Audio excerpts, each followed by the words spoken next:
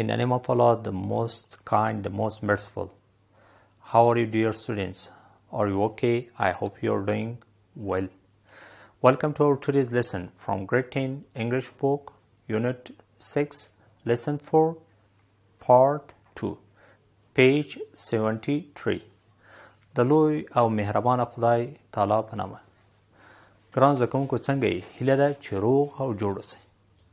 د نن ورځې لوست ته ښه راغلاست.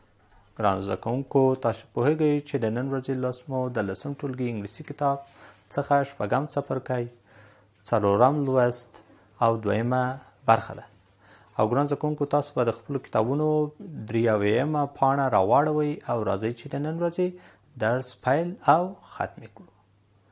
ګران زده کوونکو, dear students, let's start our today's lesson. Before that, let's take a short look what we have studied in the previous lesson. ګران زده کوونکو راځئ چې د نن ورځې درس پیل کړو. ښه به دا وي چې تیر درس یا لوست ته یوه لنډه کتنه وکړو. زموږ د ملاتړ لپاره د بیګم اکاډمیک چینل له ځان سره سبسکرایب کړئ، بیا د شرنګنۍ تڼۍ کېکاږئ تر څو زموږ ټولو درسي ویډیوګانو ته لاسرسی ولرئ او له هغو څخه برخمن شئ. Dear students, you know, in the previous lessons we have studied one section. ګران زده کوونکو تاسو پوهیږئ چې په تیر لوست کې موږ یوه برخه ولوستله، هغه چې word study، د کلمو زده کړه. یعنې کلمې مو ولوستلې چې زیاتې کلمې راغلې وې، هغه په اړه توضیحات راغلي وو، توضیحات هم ولوستل او پښتو ژباړه یې ما هم درته وکړه تر څو تاسو وکولی سئ دا په سمه توګه زده کړئ. او کورنۍ دنده مو هم درلوده. ګران زده کوونکو هیر مو نشي چې کورنۍ دنده مو باید لیکلې وي او د لوست په آخر کې بیا کورنۍ دنده مو ګورم. آماده یې چې نن درس شروع کړو؟ ښه ګران زده کوونکو راځئ چې خپل درس شروع کړو. Dear students, let's start our today's lesson. In today's lesson, dear students, we are going to study one section, word study. ګران زده کوونکو تاسو پوهیږئ چې نن ورځې په درس کې موږ یوه برخه لولو، هغه د کلمو زده کړه ده. word study څه مانا ورکوي؟ کلمو زده کړه. لکه څنګه چې ما درته ویلي کلمې چې دي جملې جوړوي، جملې چې دي بیا پاراګرافونه جوړوي، همداسې کتابونه لیکل کیږي، ترې ناولونه لیکل کیږي. نو هغه څه چې موږ لرو هغه کولی شو راتلونکي نسلو ته انتقال کړو، ویې لیږدوو. هغه فکر چې موږ سره دی د همدغو کلمو او جملو په وسیله یې موږ کولی شو نورو ته انتقال کړو. ښه ګران زده کوونکو کلمې توري دي چې د ژبې هغه اساس یا بنسټ جوړوي او بیا له تورو څخه څه جوړیږي؟ کلمې هم جوړیږي. نو د په دې اړه تاسې کافي معلومات لرئ، نو هیله ده چې دا کلمې په سمه توګه زده کړئ او کلمې کوشش وکړئ چې زیات تمرین کړئ، پراکټس یې کړئ او په جمله یا بیلګه کې زده کړئ. ځکه چې کلمې په جمله یا بیلګه کې زده کړئ د هغې دقیقه کارونه درته معلومیږي او تاسې په سمه توګه کولی شئ جملې وکاروئ یا هغه کوم کلمې چې لولئ په جملو کې په سمه توګه وکاروئ.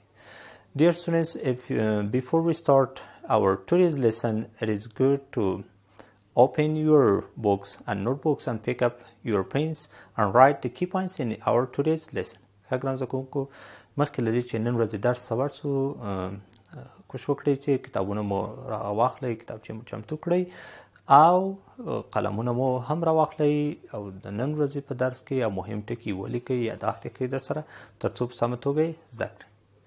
Dear students, let's see for what we are going to study in our today's lesson, word study. ښه ګران زده کوونکو ور به شو د نن ورځې درس به وګورو چې څه پکې لولو. word study د کلمو زده کړه. ګران زده کوونکو دلته یې موږ ته څه ویلي دي؟ نو هغه دا دی choose the correct words to complete the sentences. وایي تاسې د هغه سم و منظم لغات و کلمې چې دي دا انتخاب کړئ او لاندې جملې پرې ډکې کړئ. یعنې ګران زده کوونکو لاندې جملو کې ته ځایونه دي موږ ته لغاتونه راکړل شوي دي یا کلمې راکړل شوي دي، هغه کلمې به د جملو په هغه تش ځایو کې لیکو چې کلمه له جملې سره باید ربط ولري او هغه معنا هلته افاده کړي. لغات یې موږ ته راکړي دي یا کومې کلمې چې موجودې دي ګران زده کوونکو هغه په دې چارټ کې تاسې وینئ، لکه ear, fear, boarding pass, counter, departure, اجنسي. دغه 5 کلمې دي، دا به په 5 جملو کې په مناسبو ځای کې کاروو. راځئ ګران زده کوونکو چې ورشو او دا کلمې په جملو کې ولیکو. زه به جمله درته ولولم، تاسو ځای کې بیا مناسبه کلمه وکاروو. همداسې I asked the man behind the counter if he could lead me to the airline office. ګران زده کوونکو تاسو پوه شوئ چې کومه کلمه دلته وکارول شوه؟ د کاونټر. د کاونټر کلمه هم په دې جمله کې وایي ما له هغه کس نه چې کاونټر هغه میز ته وایي چې هلته هغه پیسې اخلي یا حساب و کتاب غځه کې خلاصېږي، که هوټل کې وي او یا که بل وایي له هغه کس نه ما پوښتنه وکړه که هغه وکولی شي چې ما د هوایي شرکت هغه دفتر ته لارښوونه راته وکړي یا مې هلته بوځي. دا هغه اسانه معنا ده. ګران زده کوونکو how much is airfare from Kabul to Kandahar. ګران زده کوونکو تاسو پوه شوئ چې کومه کلمه مو دلته وکاروه؟ airfare. وایي د هوا له لارې تګ له کابله تر قندهار هغه کرایه څومره کېږي؟ کله موږ چې د هوا له لارې لاړ شو نو له کابله تر قندهار پورې اکرا څومره کېږي؟ یعنې هدف یې لغه الوتنې څخه ده یا چې په کومه الوتکه کې موږ ځو. درېیمه جمله ده ګران زده کوونکو you must have. دې ځای کې هغه مناسبه کلمه چې کارول کېږي boarding pass to board a plane. ګران زده کوونکو تاسو پوه شوئ چې کومه کلمه مو وکاروله؟ boarding pass. وایي تاسو باید هغه ټکټ ولرئ چې په تیاره کې یا په الوتکه کې سپاره شي یا الوتکه کې لاړ شي. باید هغه لپاره وایي ټکټ موجود وي. ګران زده کوونکو څلورمه جمله ده، دې کې وایي you can buy your air ticket from a travel agency. دلته ګران زده کوونکو کومه کلمه وکارول شوه؟ د اجنسي. وایي تاسو کولی شئ هغه د ټکټ مو هغه هوایي ټکټ یا د هوایي سفر ټکټ مو له هوایي شرکت له څانګې څخه ترلاسه کړئ. پنځمه جمله ده ګران زده کوونکو Jabbar's departure from Kabul was by plane. وایي د ښاغلي جبار حرکت له کوم ځای د حرکت کې له کابله په تیاره کې و یا الوتکه کې و. ښه ګران زده کوونکو او مناسبه کلمه دلته وکاروله، هغه کومه کلمه وه؟ departure. دلته یې نورې کلمې هم راکړي، 5 جملې دي، 5 کلمې دي. دا کلمې به هم وکارو لکه at least, ever, at the moment, just, once. راځم نن لومړۍ جمله لولم. This bike was very cheap. It cost just 2,500 Afghanis. ګران زده کوونکو تاسو پوه شئ کومه کلمه مو د just کلمه مو وکارول. وایي ښه دغه موټرسایکل چې دی وایي ډېر ارزانه دی. هغه لږ قیمت یې چې راځي هغه 2000 یوازې څونه قیمت ده؟ 2500 افغانۍ. Ali is from Bamiyan but he is not living at the moment. at the moment ګران زده کوونکو دا کلمه مو دغه عبارت ته ګران زده کوونکو دغه عبارت مو دلته وکاروه. وایي علي د بامیانو دی خو اوس په هلته ژوند نه کوي. The third sentence is درېیمه جمله ده ګران زده کوونکو The journey will be long. It will last at least 10 hours. وایي دغه سفر چې دی ډېر اوږد سفر دی او حد اقل دا به 10 ساعته دوام وکړي. Have you ever flown before? آیا کله مو مخکې الوتنه کړې؟ پرواز مو کړی؟ ګران زده کوونکو د even کلمه دلته وکارول شوه. Some people eat 3 times a day. I eat only once. ګران زده کوونکو په پنځمه جمله کې موږ د once کلمه وکاروله. وایي ځینې خلک 3 وخته ډوډۍ خوري خو زه یوازې یو وخت خورم once. ښه ګران زده کوونکو دا برخه مو هم کار کړه. بله برخه کې همداسې کلمې نورې راغلي دي لکه board, try, look forward, save up, join. دا کلمې راغلي او دا به په نورو جملو کې وکړو. ګران زده کوونکو دلته 5 جملې راکړل شوي دي. دغه جملې باید موږ په دا مناسبو کلمو چې وخت مې ولوستلې په دې به یې ډکې کړو. راځئ لومړۍ جملې ته ورسو. Most of the workers look forward to their holidays. هغه مناسبه کلمه هم چې دلته وکاروله کومه look forward. وایي زیاتره هغه کارګر چې دي هغه دوی خپلو رخصتۍ ته انتظار باشي یا په تمه یي. Did you save up your money to buy your new motorbike? آیا وای پیسې مو سپما کړي دي چې یو نوی موټرسایکل یا موټرسایکل واخلئ؟ save up دا کلمه ګران زده کوونکو چې په دویمه جمله کې مو وکارول. دریمه جمله ده when did you join to police army. نو دلته مو په دریمه جمله کې د join کلمه ګران زده کوونکو وکاروله. وای څه وخت تاسې دغه د پولیسو اردو سره یو ځای سوی یا په اردو کې مو څه وخت ګډون وکړ.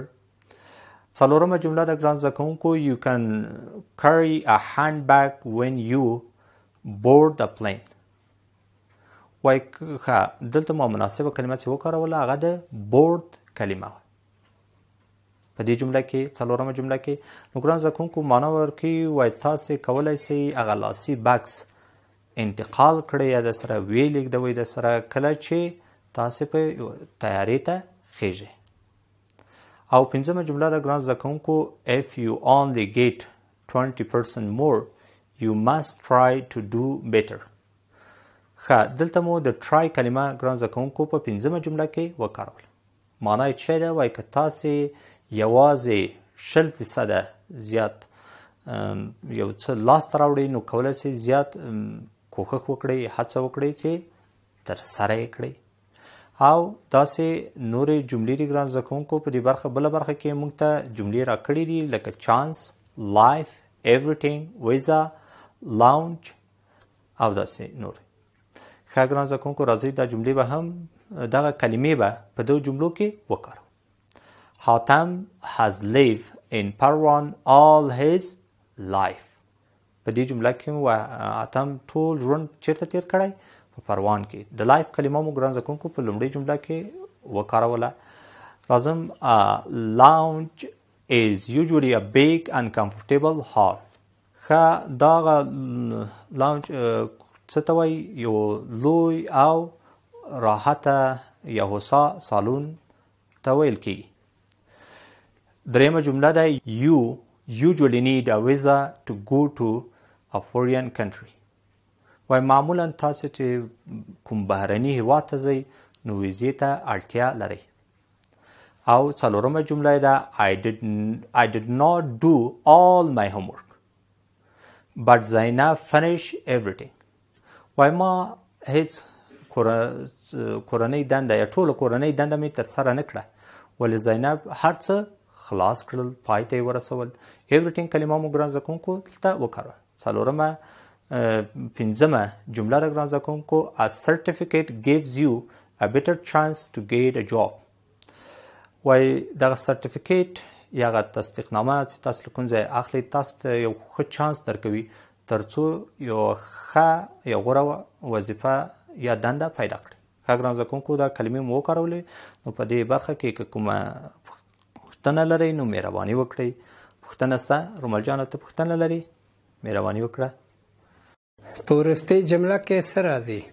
ښه ګران زده کوونکو تاسو پوهېږئ لکه وخت مې درکړه په وروستۍ جمله کې a certificate gives you a better chance to get a job. مثال ته وکاروو د چانس کلمه دلته راغله ګران زده کوونکو. نو هیله ده چې هم داسې تاسې دا سره په کتابچو کې ولیکئ او پراکټس یې کړئ او یو ځل بیا تکرار کړئ تر څو په سمه توګه یې زده کړئ. ښه ګران زده کوونکو راځئ چې ورشو بلې برخې ته. Now let's recap what has been discussed in today's lesson. We have just studied one section word study. ښه ګران زده کوونکو خپل درس راټولو او په کومو موضوعاتو مو چې په نن درس کې بحث وکړ یا خبرې مو پرې وکړې هغه یوه برخه مو ولوستله د ورډ سټډي یا د کلمو زده کړه. نو هیله ده چې تاسو یو څه ترې زده کړي وي، همداسې دا کلمې سره ولیکئ کتابچو کې او زده یې کړئ او تر څو په لیکلو کې او خبرو کولو کې له دې څخه ګټه واخلئ. Dear students, at the end of the class, you have homework and it's important to do your homework properly. ګران زده کوونکو د لوست په اخره کې کورنۍ دنده هم لري. مهمه ده چې کورنۍ دنده مو ترسره کړئ. homework کورنۍ دنده ده. write the word study of page 73. ګران زده کوونکو وایي تاسې د 83 پاڼې کلمې یا لغات مو چې ولوستل هغه څه کوي ولیکئ. هغه به ګران زده کوونکو تاسې لیکئ. بیا سبا چې راغلی نو د لوست په آخر کې مو به کورنۍ دنده ګورم. هیله ده چې سمې ترسره کړئ. ګران زده کوونکو دا و د نن ورځې لوست. هیله ده چې یو څه مو ترې زده کړي وي. تر راتلونکي لوست ته مو په الله سپارم. د بل درس د پیل وړاندې لنډه دمه اخلو.